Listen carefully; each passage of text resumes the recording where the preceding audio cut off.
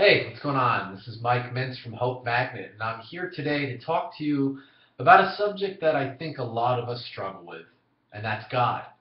Regardless of where you hold, whether you think you're alcoholic, an addict, if you're just a person seeking to get well from something, or somebody who really just needs some hope, well, the fact remains that none of us really knows what to think about God.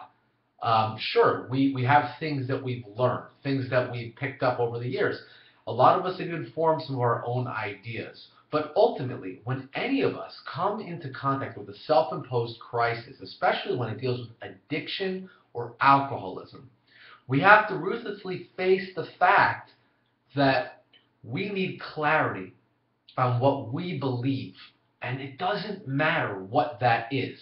And so in order to kind of get really clear on this, let's just take a look at the book Alcoholics Anonymous, which really serves as the basic text for many fellowships and many different problems around the world. Now, I know what you're saying before we get into it, and that's, well, they say higher power. And, well, I know what they really mean when they say higher power. Well, I'm here to tell you that you can get well regardless of what you think or believe about God, higher powers, whatever. And if you are struggling with this idea of higher power being a code word for maybe something that doesn't sit well with you, I'm going to ask you just to sit with me for a second and consider this idea. The life that we've been leading that has led us to seek help in a fellowship, or maybe from a therapist or an institution, that has brought us to the point where we're watching a video like this, that life was probably not working out as well as we had hoped. And so even if you are an atheist or an agnostic or completely just unsure of what's out there, I want you to think about using the term higher purpose. Because one of the things that a program of recovery can give us, regardless of what we believe, is this idea that there is a purpose out there. There is something out there that is more important, greater than just what we want for ourselves.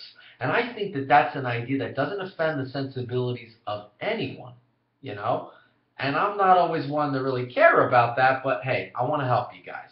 So that's something that I've used in the past, a higher purpose, because trust me, even a guy like me, who is living in a religious lifestyle, I've struggled with God too. I've had times where I've just said He doesn't exist. And again, that's my struggle. That's my experience. And your experience is your experience. So let's just look at what the book says. I think it'll help. So chapter 4, We Agnostics.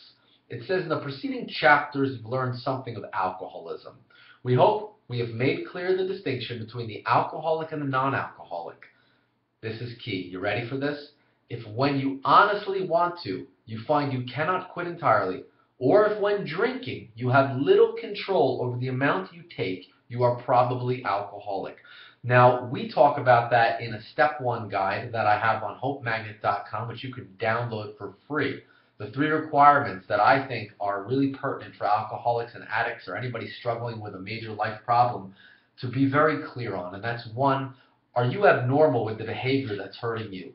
2, even when you don't want to engage in the behavior, do you find you engage in it anyway? And 3, are you unable to both enjoy and control that behavior at the same time? That's basically what they're saying here. Now here's the kicker. If that be the case, you may be suffering from an illness which only a spiritual experience will conquer. Notice they don't say God. They say spiritual experience.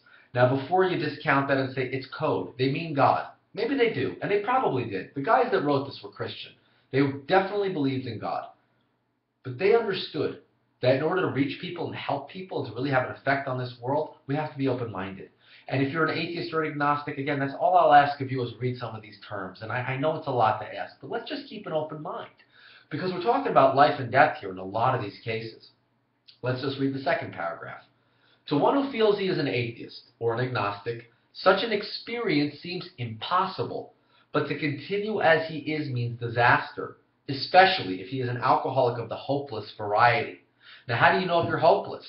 Well, again, if you've met those 3 requirements, abnormality, no mental defense, can't control when I want to or when I don't, and I can't enjoy and control the behavior at the same time, I have no hope. That behavior is killing me. I'm hopeless. So it says, to be doomed to an alcoholic death or to live on a spiritual basis are not always easy alternatives to face.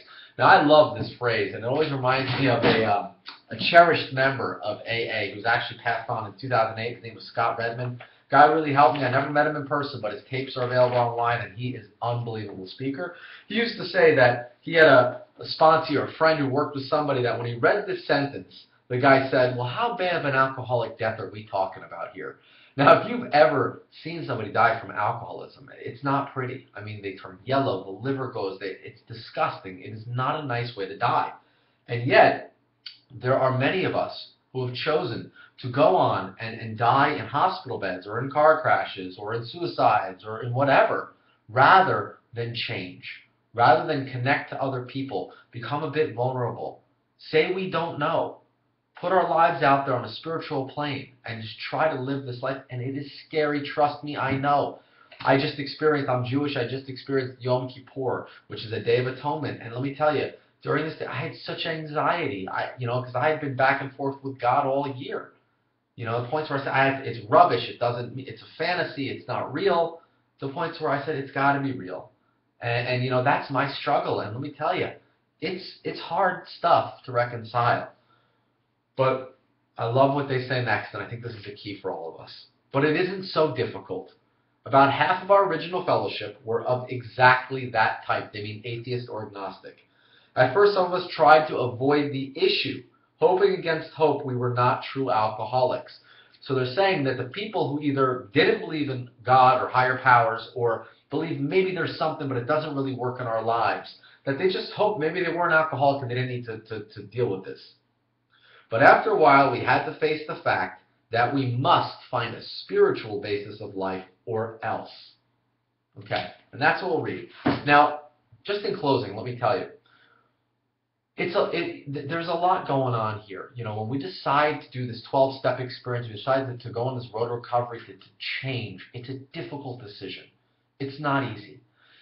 And I think when it comes to spirituality, when it comes to any of these concepts of powers outside of ourselves, the important thing is to be open-minded and willing. And the willingness isn't doing the work. I think we can all agree that for us to grow, for us to change, so that we can then help other people change and get over the same problem that we once struggled with, is a very worthwhile endeavor. So regardless of what you believe, if you're a devout Christian, Jew, Muslim, Buddhist, whatever, or if you're an atheist, agnostic, science person, whatever, we can all agree that there is a great big world out there, and that unless we are some megalomaniac or completely delusional and in need of institutionalization, that there are other people out there in the world that matter. And the trouble is that we've been living, and the book talks about it, on self-propulsion. We've been living completely for ourselves. And putting the drink down doesn't cure that. It doesn't change that. We could put the drink down, do step work, and then still fall back into selfishness. I do it daily. And the point is that if I live my life in selfishness, day by day, day in and day out, it becomes a very lonely existence. The trouble is not that I think too much of myself. I don't think I'm too great. It's not that I think too little of myself, that I think I'm this piece of junk and that no one loves me. It's I think too often of myself. And I can tell you guys that it's 100% true for me on a daily basis. And the work here, the seeking of this power, is to get out of that limited way of thinking, to start thinking a little bit more about the next guy, giving someone else a call, seeing how they're doing, asking my wife if there's anything I can do for her. Even though I want to do work in the afternoon, maybe seeing if my kids need something. That doesn't come naturally to me as an alcoholic. Now, I don't know if that's true for non-alcoholics. I believe it is to some degree. But I know for alcoholics, addicts, people struggling with real things that are just burdening us and bringing us down, it can weigh us down. The thoughts of our own troubles can become the burden and the chain and the ball that drags us to the pit of death. And what this idea of opening our minds and our hearts to power and purpose out there greater than our own and greater than our own selfish ends, what it can do is bring us to life. And that we can live a life and we can be propelled even when things seem impossible. And that is the message of hope that I want to leave you with today. Thanks for listening.